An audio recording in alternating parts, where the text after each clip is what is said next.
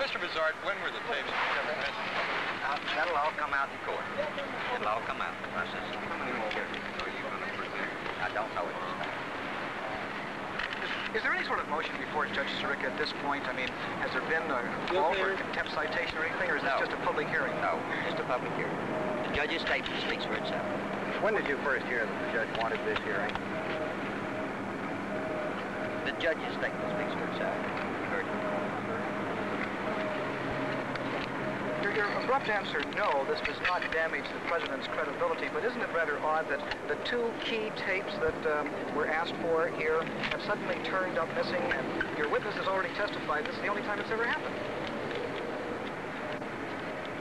It'll become clearer as the hearing continues. And I would suggest you withhold judgment until you hear the entire matter before. You expect the matter will wrap up tomorrow, then? I would hope so, yes. Buzhardt, I got in late. I gather you said earlier that you had some doubt about whether the public would believe your account. No, I didn't say that. Is it not true that you said you don't know when asked whether the public would believe you? No, I don't. You did not say that? I don't know. You don't know whether anybody will believe your account? No, I have no idea. Do you believe it's weak in some regard? No. Here we go. You gonna fire your driver again?